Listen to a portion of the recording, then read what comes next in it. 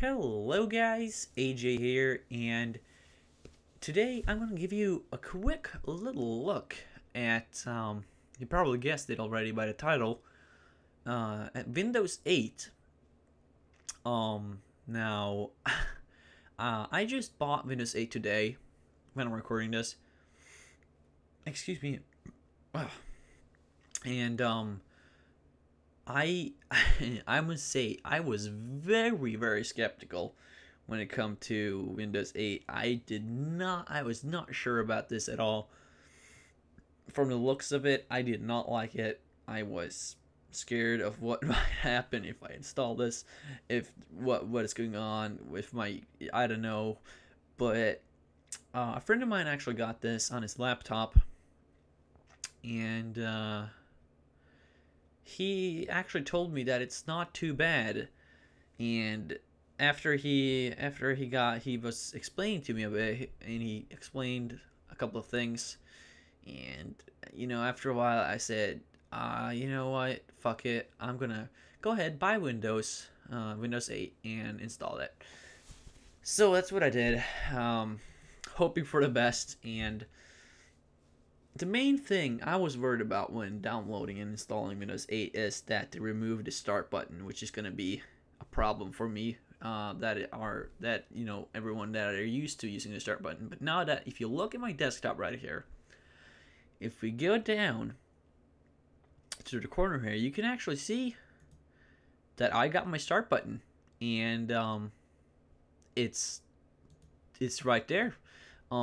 And as you all may know, Windows 8 actually, they removed the start button, so that shouldn't really be there. But I will leave a link to a video that I watched that actually told me how to get the start button back. You have to download a program and install it, and that will give you the start button just like that. No problems at all. Just go ahead, install it, and you will have the start button. And I'm like, knowing that I could get the start button back that easy, made me think that, hey, why well, then I don't really see what the problem is. So I went ahead and did that, and as you see, I have the start button, no problems really. I got my documents, can go there to my documents. Oh, there's the Bandicam thing. Let's get that up in the corner there. I don't really get out of there. You can go to my pictures. You can go to my, that's that. I'm gonna look at that later. And we can go to my computer like that. You can go to the control panel like that. Well, clicked on the wrong button. Control panel, there you go, with no problems whatsoever. As you may see, there is some. This is actually all in Norwegian, so you won't understand anything of it. But that doesn't really matter in this video. So other than that, the desktop is pretty much just like it always used to be. As you can see, I can make the Google Chrome go full screen, go to YouTube, and it looks pretty much just the same. So as long as you get that start button there, you can use Windows just like you always used to, with no problems whatsoever. Now, what is new about Windows 8 is that you can actually, it's a new thing called Metro, or the start menu, Metro start menu, or whatever. Now, when you start up Windows 8, the Metro start menu is what you're going to start off with. This, what you see right here. And it won't look the same as what it looks like me, because I've customized this a little bit. So it's customized it to my liking. And this should say desktop somewhere up here. So if you click on that, it will take you to the desktop, and it will be almost like normal Windows, like I said, like normal Windows 7. But from the desktop, if you want to go to your Metro station or Metro start menu or whatever, you take your mouse cursor and go down in the left bottom corner, and if you hover over the left bottom corner, you should see a little box popping up, and if that is open, you can click, and it will take you to the Metro start menu. Now on here, I'm not going to explain everything about this, but as you all may know, that this is designed to be used as on tablets. That's why the icons and everything are so big, for easy use at a tablet. And And that's why this is the thing that kind of got me scared of Windows 8, because it's weird, it's not, and it's if you hadn't have installed that start button, you would have to go through here each time you would want to go, let's say, to the control panel, like this. Like you can see the control panel right here. You have to go into here and click the control panel to open this. But that's no problem now that we got the start button there. We can just go like we always used to, like that. But so that's one of the reasons.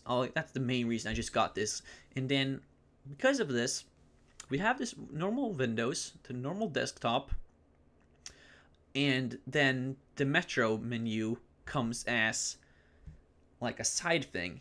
If you want to use it, use it. If you don't want to use it, you just stick to your desktop and ignore your the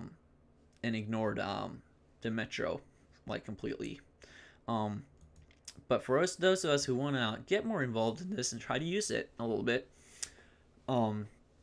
it's pretty much like, let's imagine this is a tablet right now. Now, if we wanted a tablet, like for example, here's an app, a Wikipedia app. You can go in here. Let's say this is a tablet. Oh, you want to scroll through stuff, want to look at some stuff. I don't know why this isn't loading, but let's say this is a tablet. We're looking through, and it's all nice and fancy and all that. And on a desktop computer, it works exactly the same because it's the same operative system. So you can scroll through, look at stuff, and look at just like if you on a tablet. And so all of these apps that are in the Metro Station are designed to be used as a tablet at the tablet. But since the Metro comes with Windows and a computer, you can also use these apps on your computer. And this gives us a few opportunities. If you go back to the Metro Station here by going down in the corner, clicking to start, and you can also go to the store, which gives you a bunch of stuff here. Like let's say if you want to go to games, if there's a game you really like playing on your iPhone or like on a tablet, on a Windows tablet, you can go here and you can do the exact same thing and get those games on your computer, which is one of the nice things with the whole Metro thing. So what I did here, I went on the game thing and I went ahead and downloaded the Jetpack Joyride, which is originally a phone game or like a tablet game. But since we got this Metro thing now, I went ahead and downloaded it, and then we can go ahead and start it up. And as you see, it works exactly the same as if it was on a tablet. So we can go ahead here and we can play. Of course, you can't get like Call of Duty, Modern Warfare 3, or Battlefield on here because this is you can't play those on a tablet. So as you see, you can play just like you would on a tablet, and it works pretty good. It works pretty smoothly. So, man, I gotta stop playing. So if you want to close any app in this game, or what am I saying? If you want to, it doesn't matter which app it is, but you can go ahead and you can close it no matter what app it is in the Metro Station. You can go ahead and close it by taking your mouse, go to the top of the screen, clicking and dragging it down to the bottom. Now that will close the program. Another way to close apps like that is if you go into the top left corner and then you go down, you can see that we have the Wikipedia and the Store app. The Wikipedia and the Store app that we opened earlier in this video. You can go ahead and right click on those, close, right click, close, and now all we got remaining is the desktop here. So yeah, other than that, like that is pretty much. So when I found out that this Metro thing, it pretty much just comes as a side thing. It doesn't. You don't have to use it. You can only use it if you want to.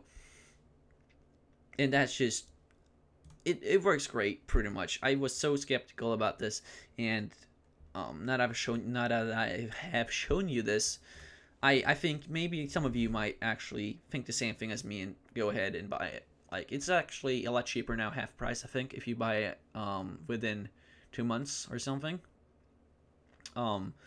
So for those of you who have been very skeptical to this Metro thing, and that the ones of you who missed the start button, go ahead and go to the link in the description and look at that, and you can get the start button back. So other than that, I think that was this for this video. I just wanted to let you guys know that I bought Windows 8 and I will be using that in the future, and that you should buy Windows 8 too if you have been skeptical like me, and if you want to give it a try, go ahead, because it's really not that bad. So if you want more information about Windows 8, there's tons of videos out there, but for all of you that have been skeptical like me, give it a try. It's really not that bad. So yeah, I hope you guys enjoyed this video. I'm sorry if I've sounded a little bit tired, because I am. I'm actually about to go to sleep, but I just wanted to get this record this video and get done with it. So yeah, I hope you guys enjoyed this video. Leave a comment telling me what you think about Windows 8, and I will see you guys later. Agent, I'm out. Peace out.